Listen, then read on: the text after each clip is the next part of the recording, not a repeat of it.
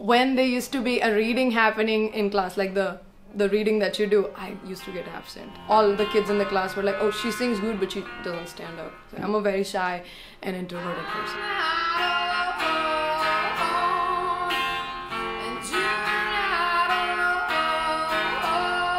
I played the first time when I was 15. It was all original songs and I didn't know how people would respond to it. My legs used to shake on stage in the beginning. Can I tell like a personal story? Okay. It was a suicidal experience that me and my brother were sharing together. And my brother told that, I don't think we should do this. And he was 9.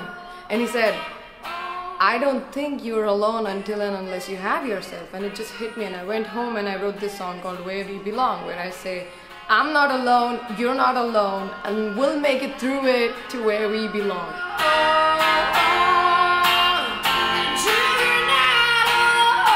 As a kid, you're supposed to think that, oh, only I am going through all of this stuff that I'm going through.